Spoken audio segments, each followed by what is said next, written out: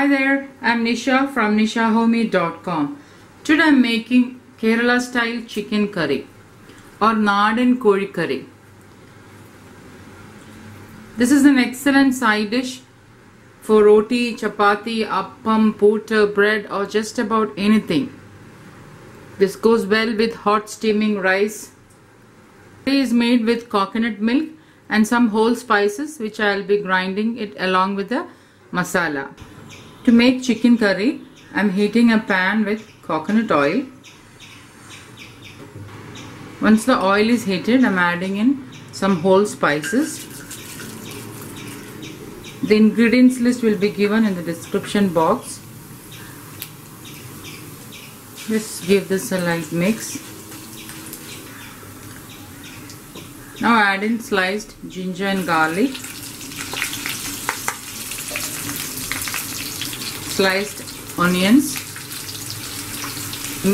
Now give this a nice mix. Allow the onions to lightly brown, so it might take about 3 to 4 minutes. The onions have started to brown, so now let's simmer the fire. Add in Kashmiri chilli powder, Coriander powder, Turmeric powder. Now give this a mix and let it roast on low flame for about a minute so that the raw flavor is diminished. Take care not to burn the masalas, so put the flame on the lowest. Once the masala is lightly roasted, add in the chopped tomatoes. Give this a nice mix. Now add in salt to taste. Mix again well.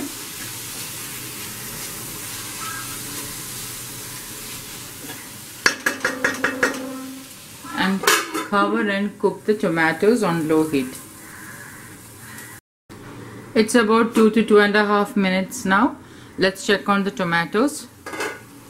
The tomato is cooked nicely and lightly mash it with a spoon. You can also see that oil has started coming out. This chicken curry has slight gravy and is made with coconut milk. So now we are going to switch off the flame and allow this to cool down and then grind this to a fine paste.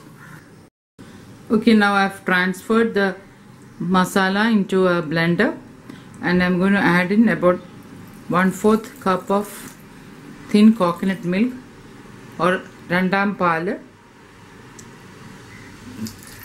just to help this grind finely.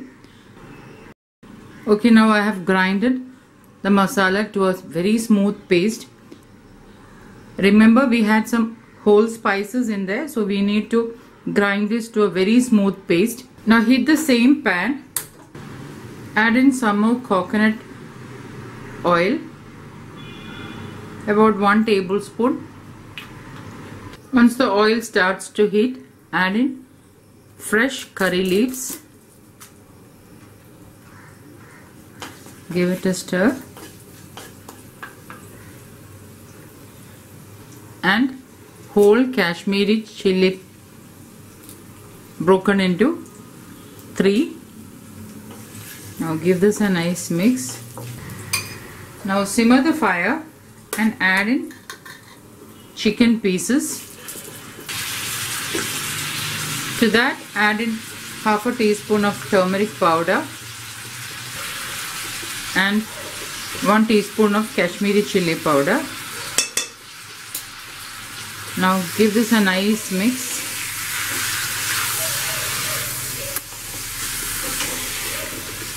Allow the chicken to roast on this oil for about 2 minutes at least.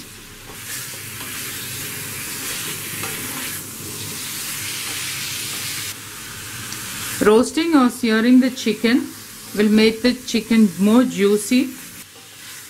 I have roasted the chicken on medium flame for about 3 minutes. Now let's add in the grinded masala paste.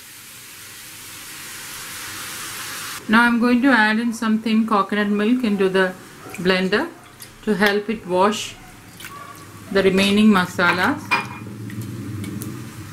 and pour it over. So that's about half cup of thin coconut milk.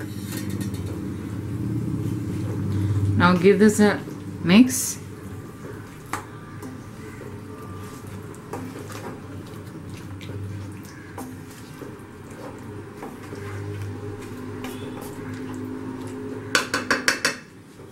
And cover and cook the chicken on medium to low flame. Don't forget to check on the chicken in between. Just give it a small stir so that we can make sure that it's not sticking to the pan. Now cover the pan and let the chicken cook. Let's check on the chicken.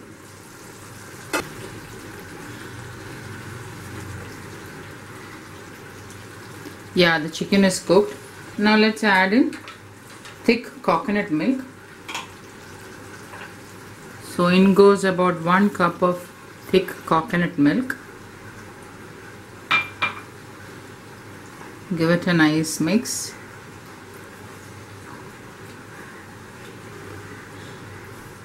You might have noticed that I have not added water while making this chicken curry. So it's important that you should not add any water. But you can use anywhere between 3/4 to 1 cup of coconut milk, depending on how thick or thin you want the gravy to be. Once it cools down, the gravy might thicken a bit, so I am using 1 cup of thick coconut milk. This chicken curry can be served with appam, chapati, rice, bread, or just about anything. You might have noticed that I made this chicken curry with some whole spices. I have not used any garam masala in this curry. Now add in some more fresh curry leaves. Just stir it and add so that the flavor is released.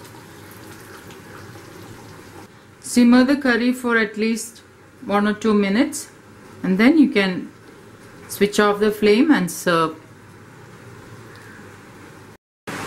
If you like this recipe, please give a thumbs up.